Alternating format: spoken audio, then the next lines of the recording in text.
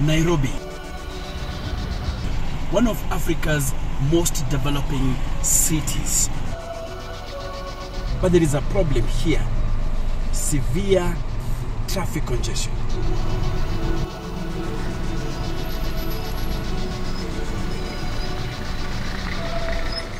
Every hour we lose about 11 million shillings to traffic jams. That's about 100 billion shillings a year. Now there is an ambitious solution: a new transit system that cuts through the capital city.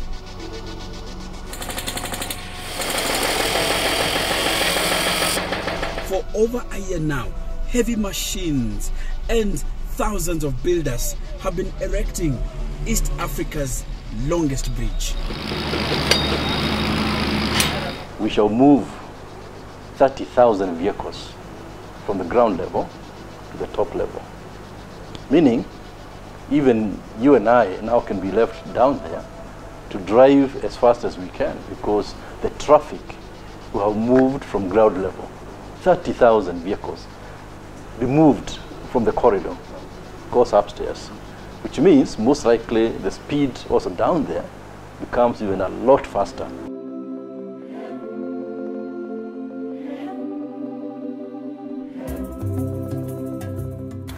So today we want to see how the expressway will function. We want to see how people will be joining and leaving the new road. Let's begin from Westlands.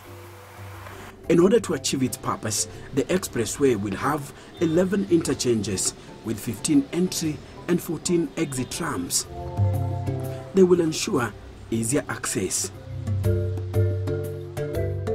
The on and off points will ensure seamless connections between the expressway and other key infrastructure like the Jomo Kenyatta International Airport, Wilson Airport, the Standard Gauge Railway, the Central Railway Station, the bypasses, and other city roads.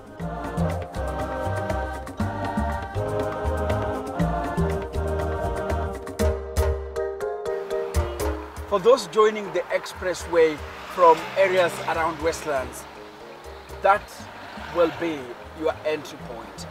The ramp just before the Global Trade Center. That is how you will be accessing the expressway.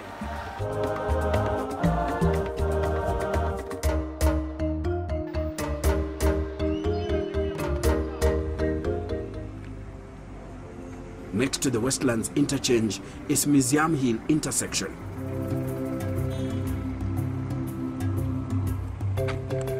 It begins with an exit ramp right after the GTC. It connects the expressway with Professor Wangari Maathai Road, formerly Forest Road. It is what architects are calling Compound Diamond Interchange. The second ramp is the exit at the University of Nairobi grounds.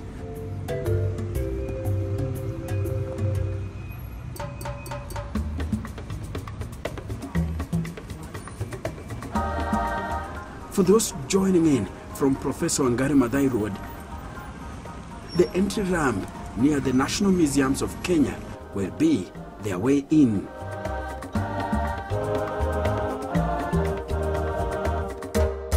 It will serve people coming in from the directions of Ngara, Parklands, Westlands, and Thika Road. The expressway is a dual carriage highway with 2 lanes on each side. Managing a highway with lots of interchanges is not easy.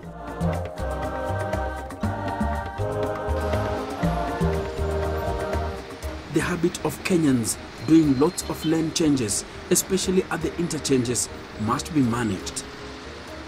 If not, it will cause congestion. It is where architectural magic comes in. For the expressway, architects designed short on and off lanes to ensure easy transitions for those joining or leaving the highway.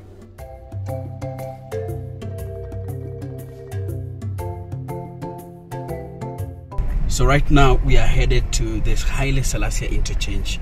It's a unique one. It's what they're calling a variant diamond shape. So let's go and see how a variant diamond shape look like.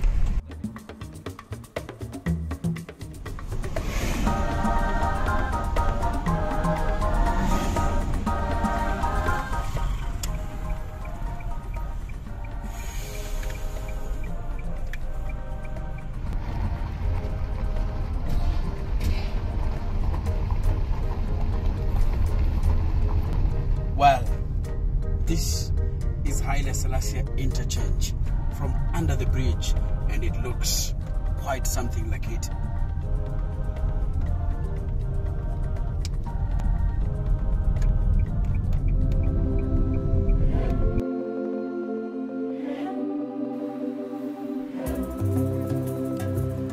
Well, if there is an interchange that is so magnificent, then Haile Selassie it is.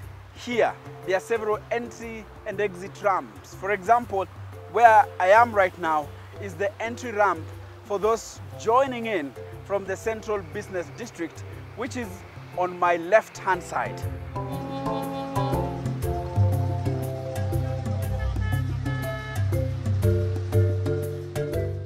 It will also be used by anyone approaching from Haile Selassie roundabout.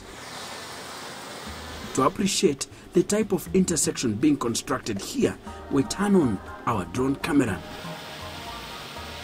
It is only from the air that its shape and size become clearer.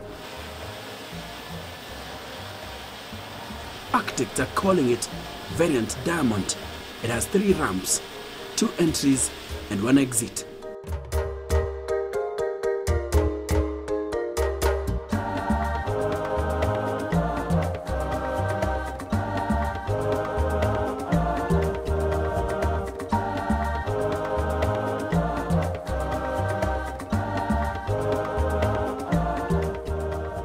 This is what will be happening once a motorist joins the expressway. He or she will have to go through the toll station at the entry ramp. It is at this point that he or she will be checked into the billing system. When you come in, you are going to have a sticker on your car, all right?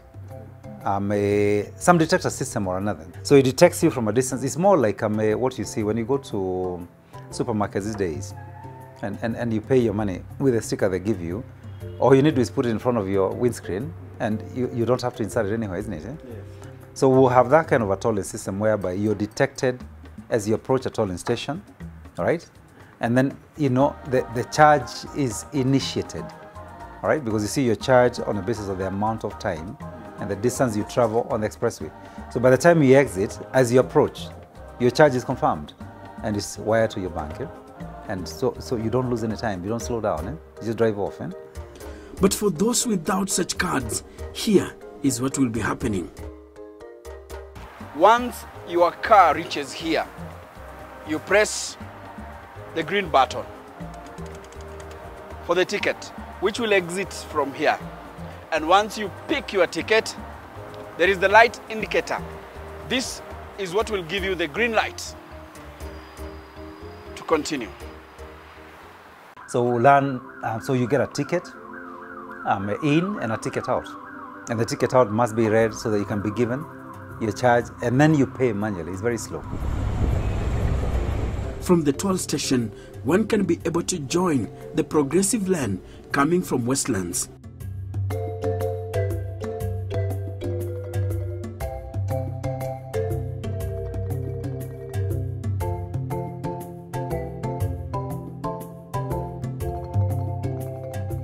On the opposite side of the interchange, there is another entry ramp, this one here.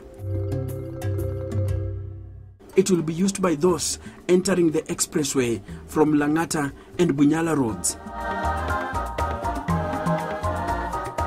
And of course, headed for areas between the University of Nairobi and James Gishuru Junction or beyond.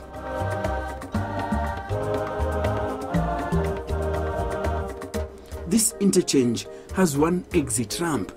One thing to note is how entry and exit ramps have been located. In most cases, exit ramps have been placed before entry ramps.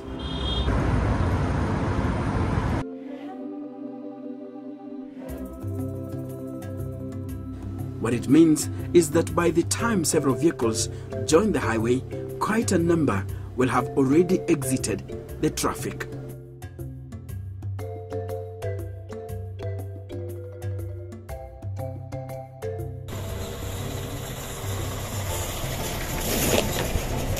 Well, as you've seen that tanker do, this is the exit ramp at the Haile Selassie interchange. It will be used by people going to South B and Upper Hill, and also those going to Langata Road.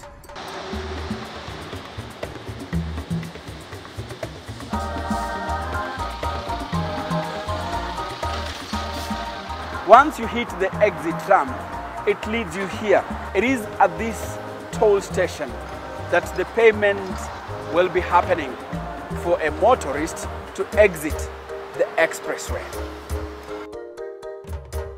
Most of the interchanges constructed on the expressway will employ direct lanes approach. They provide much faster access. The 27-kilometer road will have 11 interchanges between Mololongo and James Gishuru Junction. This is the Kenyan Historian, and my name is Enoch Sikoli.